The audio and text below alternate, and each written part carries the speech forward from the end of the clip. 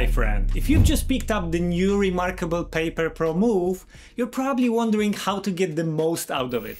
And you're in the right place, because today I'm sharing 13 tips and tricks that will take your reMarkable experience to the next level. And the best part, these tips work not just on the Move, but also on the Paper Pro, since both of them use the same software. It doesn't matter if this is your first time using reMarkable or if you already use the Paper Pro and got the Move as a smaller, more portable addition. I'm sure you will find something new and useful here. Whether you're taking notes, sketching, organizing your ideas, or even reading, there are plenty of ways to get more out of this device. So let's jump right in. Tip number 1 is to enable light sleep to lock the display. This is a really handy feature that lets you freeze the current page on the screen, like your daily planner or a to-do list, while using almost no battery. To set it up, head into Settings, then General Settings. Under Battery, enable Standby and set it to 5 minutes. After that, go to Display and switch on the Visible Content option. Once that's done, the page you leave open will stay visible even when the device goes into light sleep. It's really perfect if you want to keep something important in view all day, like a calendar, your to-do list or a habit tracker, without worrying about power use. Tip number 2 is to use the Select Below gesture. This lets you quickly grab everything written or typed under a line with just one move. Here's how it works. In any notebook, choose the Selection tool and draw a straight horizontal line. Then keep the pen pressed on the screen. A small button will pop up that says Select Below. Tap it and everything under that line will be selected. I find it very useful if I want to move or format big chunks of notes all at once, or if I use divider lines to separate sections on a page. Instead of selecting things one by one, this trick makes it quick and easy to select it all. Tip number 3 is snapping your drawn line straight. If you draw a line by hand and then hold the pen tip still at the end, the line will automatically straighten itself. You can then drag the aim point to adjust its length or angle. On top of that, you can also use the same trick for shapes. Firstly, make sure the shapes are enabled, then just draw a circle, square, rectangle or triangle and hold the pen in place at the end. The shape will clean up automatically and you will be able to resize or rotate it as needed. Tip number 4 is numbering folders for custom ordering. By default, folders on reMarkable always sort alphabetically, which isn't always the order you may want. The simple fix is to add numbers or letters in front of the folder names. For example, naming them number 1 work and number 2 personal will make sure they appear in that order every single time. This way you can organize your folders in the exact sequence that makes sense to you instead of being stuck with A to Z sorting. Before we move on, if this video is helpful to you, please like and subscribe to the channel. Appreciate your support. Tip number 5 is inserting templated note pages into PDFs. While you're reading a PDF or an ebook, you can actually drop in a blank page with a template so you can take notes right inside the document. To do it, tap the gear icon in the document settings and choose Add Note Page. Then pick any of the built-in templates like a grid-lined paper, a Kanban board or even music stuff. A blank page with that template will be added into the PDF exactly where you are, making it super easy to keep your notes and reading all in one place. Tip number 6 is manually adjusting PDF contrast. Sometimes a PDF can look a bit washed out or certain colors don't show up clearly on the screen. To fix this, open the document setting while viewing the PDF and then go to Adjust View and Increase Contrast.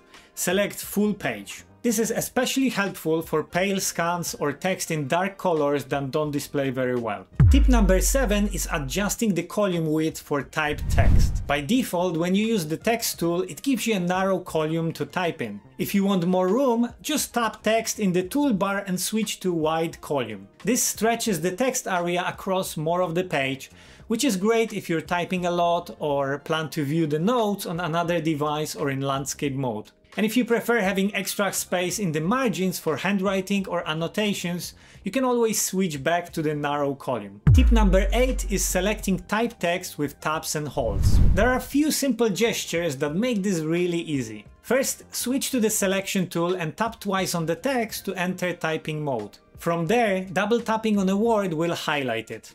If you keep holding and drag, you can select more words or even full paragraphs. Additionally, triple tapping highlights the whole line, and 4 taps will select all the text in that area. Once the text is selected, you can cut it, copy it, or change the formatting just like you normally would. And here's a bonus tip. With the newest software update, you can now add checkboxes that can be ticked on and off, which is perfect for planners or habit trackers. Tip number 9 is tapping hyperlinks in PDFs with your finger. If a PDF has a clickable links like a table of contents or a digital planner, you can simply tap them with your fingertip to jump straight to the link page. It's important to use your finger here because if you try it with the stylus, it will just draw on the page instead of opening the link. This works not only for tables of content, but also for any internal links in planners or templates. And by the way, I've made some free hyperlinked templates for reMarkable that also work with the move. So they include weekly planners, habit trackers, and blank dotted pages.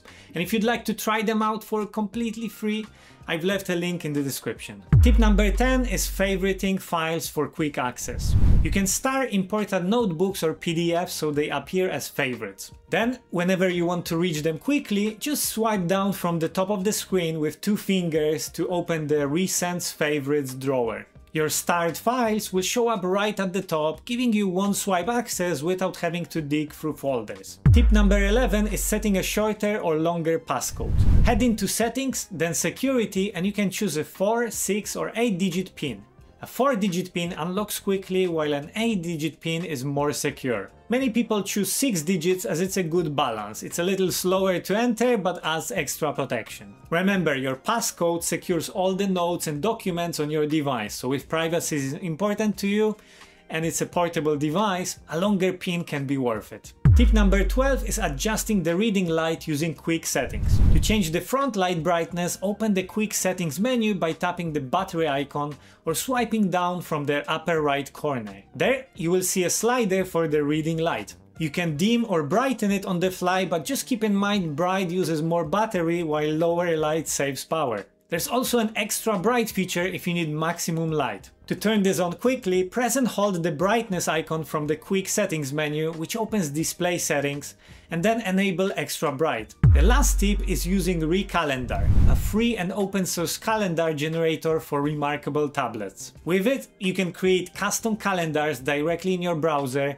and then download them as PDFs to upload to your device. I honestly found this tool a few months ago and I'm not affiliated with the creator Igor Klimer, but it's a really handy way to make personalized calendars with hyperlinks and it's completely free. And it works especially well on larger screens like the Paper Pro or reMarkable 2, but you can also set custom resolution and DPI for the move and it displays stuff nicely. You may need few minutes to tweak it, but in the end you will have a fully customized calendar and again it's completely free. I've left a link in the description if you want to check it out. I hope you found these tips helpful and that they add a little extra convenience and productivity to your reMarkable experience. And if you have any cool tips or tricks for the move that I didn't cover, please share them in the comments below so we can share it with everyone. Hey, and if you enjoyed this video, don't forget to give it a thumbs up and subscribe to the channel. And if you want to support me more, you can subscribe to the YouTube membership like all those awesome people right here.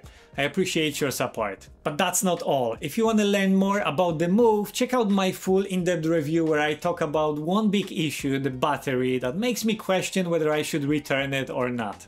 And if you want a long-term review of the Paper Pro, I've done that too and share a few extra useful details in the video right here.